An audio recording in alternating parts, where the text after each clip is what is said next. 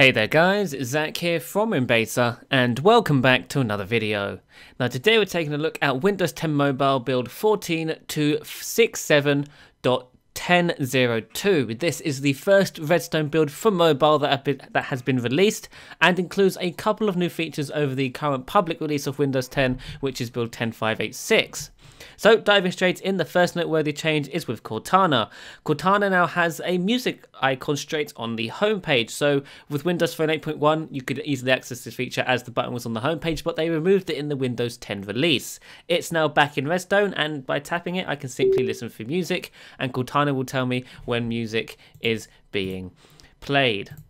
So moving right along, the next noteworthy change in this build is with Microsoft Edge, more specifically how the WordFlow keyboard works with Microsoft Edge. Those of you using the current Windows 10 release will know that WordFlow doesn't actually work with Edge. In Redstone it does, so I can now type or swipe, so hello there, and that works just like you would expect it to within Edge, which is very, very nice.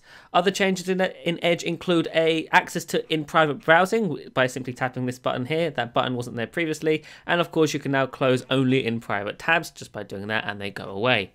There are also download prompts in Edge now, so when downloading a file, let's download VLC. We will see here that let's just download anything really. This wouldn't run on a mobile, it's just the download prompt we're looking for, so let's download VLC here. Should get offered in 5 seconds, hopefully. A pop-up should appear just saying save download, which is very nice, which before that wouldn't be the case. Edge used to just download things straight away. There you go. Would you like to save this file? We would not, but there's that in a nutshell. Number of things have been fixed. We fixed an issue where shape writing would ignore every second word when typing into a text box on the website in Microsoft Edge, and a number of other things as well. They've also improved live tile animations, so take a look there, and have made reliability improvements to keyboards with large dictionaries, and have fixed up refreshing live tiles as well. One other change which they haven't actually mentioned in the changelog: Skype appears to work with pictures. So, oh, that's not what I wanted.